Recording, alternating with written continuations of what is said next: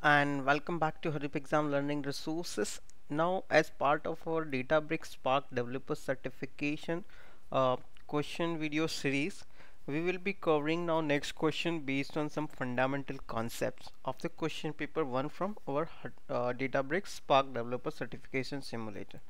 So this is the simulator where we have 7 question paper as I have discussed, and we will be discussing only selected questions wherever we feel it is required.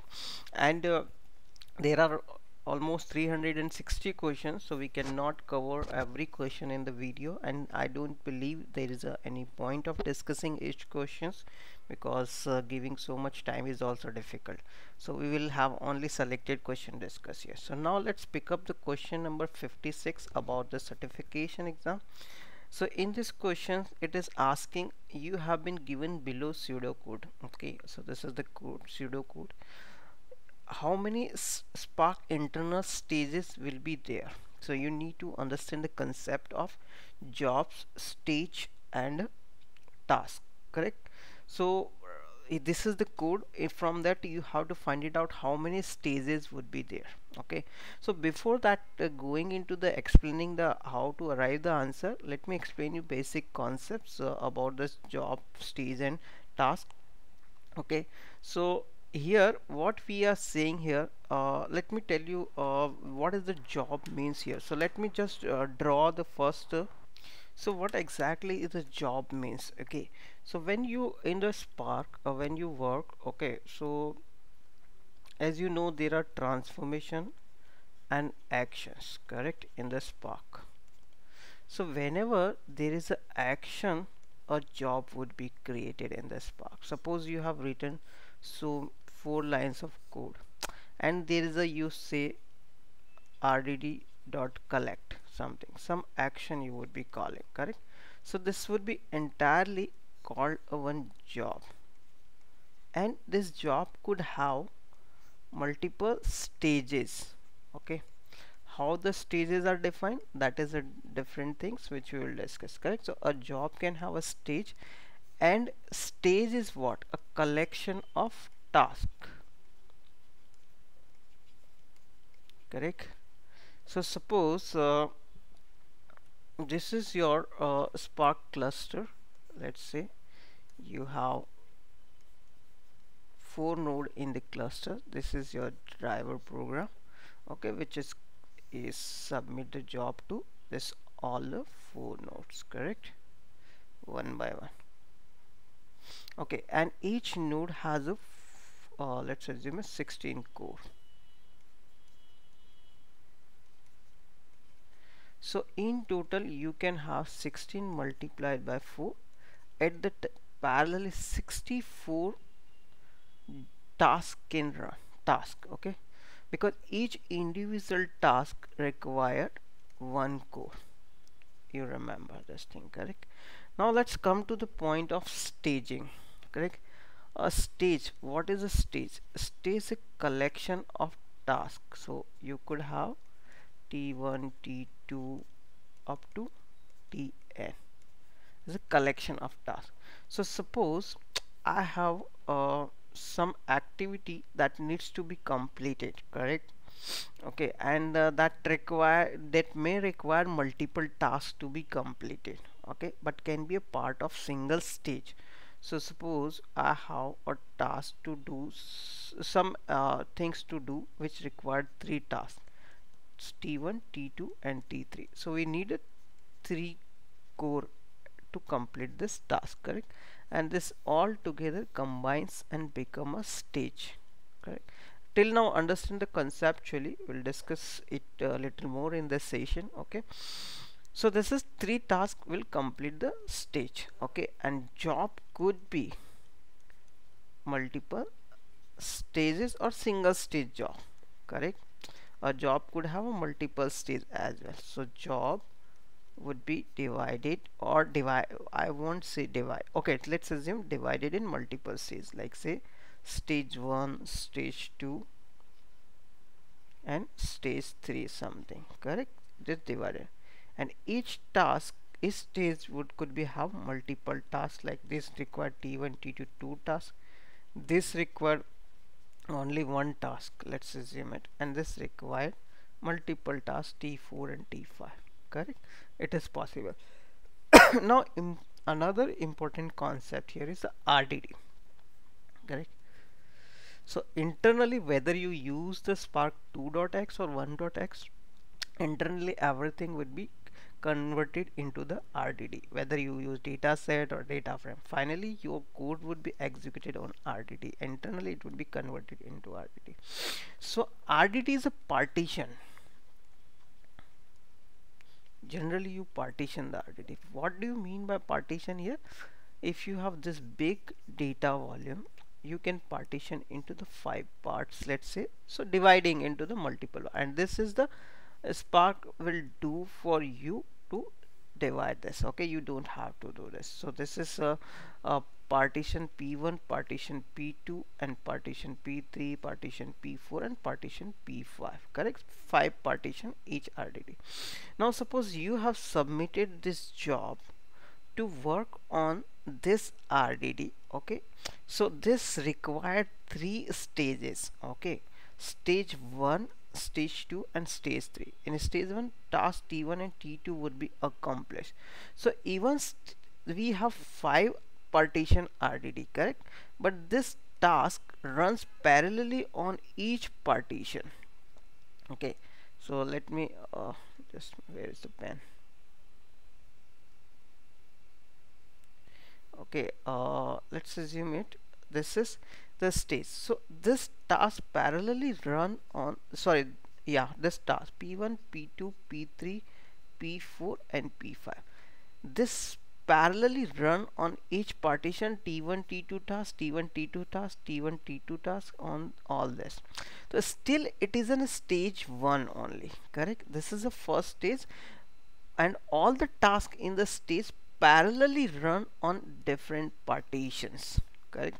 Each partition on different node in your cluster. Let's assume this partition is node n1, this is on node n2, this is on n3 node, and this is node 4, and this is on node 5, correct? So this is how okay, let me clean it out and draw betterly something better, so it would be easier for you to understand. So what we are saying, this is my RDD. Okay, I have 5 node cluster. Each node has a 16 core. Okay, so we have a 80 cores cluster here now, correct? My RDD, this RDD 1 is partition into 5 assume it. So first partition P1 exists here, this partition exists P2 here, this is the partition which we do have on each node, correct? Now as we said, you submit a job, correct? This is your job which is converted into a stage. Let's assume it, in the first stage we want to run 2 tasks T1 and T2. In the second stage we have another 2 tasks T3 and T4, and in the third stage we have another task T5 and T6 and T7, let's assume it. Okay, now when you submit the job, this first stage, okay, so this is stage 1, this is stage 2, and this is stage 3. So your first, when you submit the job, it would be executed stage by stage until your first stage is completed. Second stage cannot be executed because second stage is depend the output of the first stage, correct? So what we want, T1 and T2 tasks to be executed on this partition, each partition. So this is all 5 nodes would work independently on to executing T1 T2 task on this partition, T1 T2 task on this partition, T1 T2 task on this partition, T1 T2 task on this partition, T1 T2 task on this partition, correct? So still we are on stage 1, and output of this data would be generated, some output would be generated, correct? So why we do have a stage boundary here now? Why T3 and T4 in the different stage, not in the same stage? So whenever output of first stage needs to be shuffled across the cluster, correct, then that is the next job part after shuffling would be run in the next stage. So that would be T3 and T4 require data to be shuffled, correct. Suppose you are doing some sorting on the stage 1, correct, the full data sorting in this you are doing, then to run the next stage you need data to be sorted data to be shuffled across the cluster. So that is the boundary what we say. Whenever you need to shuffle your data, new stage would be created, and in the second stage T3 and T4 task would be executed, and the shuffled partition could be something like this: on this node this data, on this node this data, on this node this data, this node has this data, and this node has this data, correct. But this is a shuffled data. First stage is completed. Now T3 and T4 task would be executed on each partition on each node parallelly, correct. So that is where stage 2 completed, and another stage 3 would be completed once we shuffle the data. If there is shuffling is required, then the stage 3 would be executed on new partition data. So that is where the task, stage and job concept works. Okay, so now let's go to the question which is being asked here. You have been given below pseudocode Hadoop exam RDD1 and Hadoop exam RDD. So whenever you load the data first, there is a separate stage would be created. Okay, so this is one stage here, this is a second stage. So two stages which we already have. Hadoop exam RDD1 dot join would certainly require shuffling, correct. If we wanted to join the data, we required shuffling. So 1, 2 and 3 stages now, correct. And in the 4 here you can see join data dot map partitions and map function. When you apply the map function, there is no need to shuffle the data. So this part is still can be of the same stage of the join stage. Now filter again does not require the shuffling of the data, so still it can be part of stage 3. And saving the data is not require shuffling, correct. It can be appended from each partition, data would be saved. So technically if you see this last 4 lines would be part of the same stage, because there is only one time where the data shuffling is required during the join. Otherwise we don't need the shuffling. So here 3 stages would be created. Now let's run some kind of similar code. This is a pseudo code, but I do have created some similar code over here. Okay, so we would be loading this file from this location. So now you can see here, so until and unless action is fired, your job would not be executed. So I have started Spark shell, and once you start the Spark shell, you can see Spark UI is available on this URL, and you can just check here, this is available. Okay, so there is no job yet run because I have just started this. So let me run this code here, and we will monitor the UI as well. Now let me refresh the UI. You will see no job yet submitted, because this is until and unless you call the action on the data, no job would be submitted by the Spark. Next is a joining of the data, correct. So let's join the data.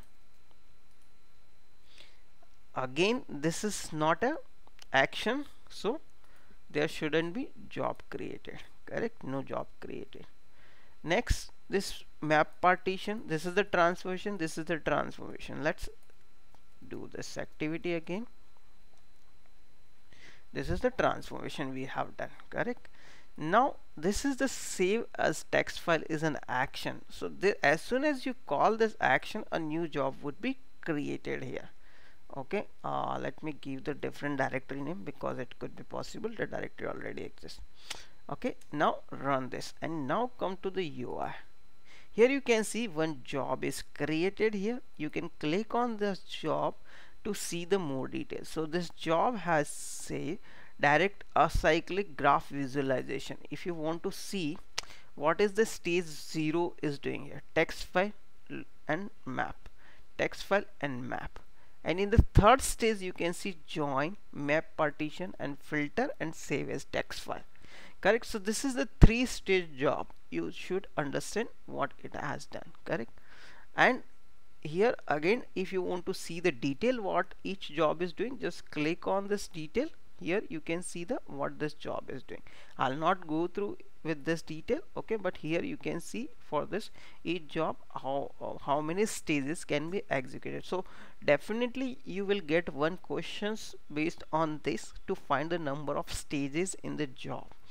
Okay, so you would be seeing that. Okay, if you click on the stage, it can open stage 0. This is, you can see text file here loaded here, and then some map partitioning is done here. Okay, so what one completed task here, only one task is completed. Okay, in this, let's go here, click here. Here join, map, partition, filter, and save as text file. So one completed task here again. So there is a total task only one. Okay, so this is more detail you can get from here. Okay, so let me go here in the explanation. Very similar thing we have explained here. We can see that in the given example following operation are being done: load two data sources, different files, perform some map operation on both of the data sources, and perform this kind of thing. Okay, you read it. Actually it is part of our explanation of our question. So this is entire detail I have discussed. So thanks for watching, and I hope you like this session. So this is a part of our Databricks Spark Developer certification, which this certification is based on the Spark 2.x version of Spark. And as you know, Spark is the fastest growing technology.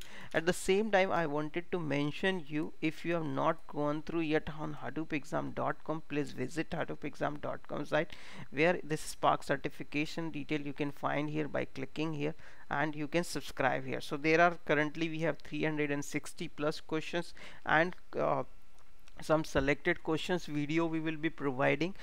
This is in progress, that's the reason we have not mentioned yet here, but this like around 12-15 videos would be provided with this certification material to explaining the selected questions. Okay, so that is the certification which is recently become very popular, okay, about the Spark 2.x. And at the same time, our most popular product I wanted to tell you is the annual subscription. Okay, so where you will get lot of training. So just click here and you will see what else is included in annual subscription training. Okay, so you can get the annual subscription as well if you want it, which includes some books as well now, which these books are copyright and created by the Hadoop exam only. Entire material is copyright by the Hadoop exam actually, and created by the Hadoop exam. Okay, technical team. So please visit, we have a lot of materials to be covered related to big data, cloud computing, programming languages, many certification, popular certifications you can see here. These are all listed here. This would be like, or most of the materials are supported by with the like videos, art, some notes or kind of thing, or some simulators for preparing the certificates. So thanks for watching, and I hope you like this session. If you're watching on YouTube, don't forget to subscribe it, and don't forget also one point I wanted to mention: if you want to know the regular updates on our product, just click here, subscribe here, just put your name and email, we will send you the updates whenever we do. Okay, and you just visit this, and if you want to contact us, you have various options. If for any query you have, just use these phone numbers, or you drop an email here. If you are using mobile right now, then just click on the WhatsApp link. This link work only on the mobile phone. Okay, so it will start the WhatsApp communication with the Hadoop exam. So that would help you to get more detail about if you want it. So thanks for watching, and I hope we would be able to help you further. Thank you.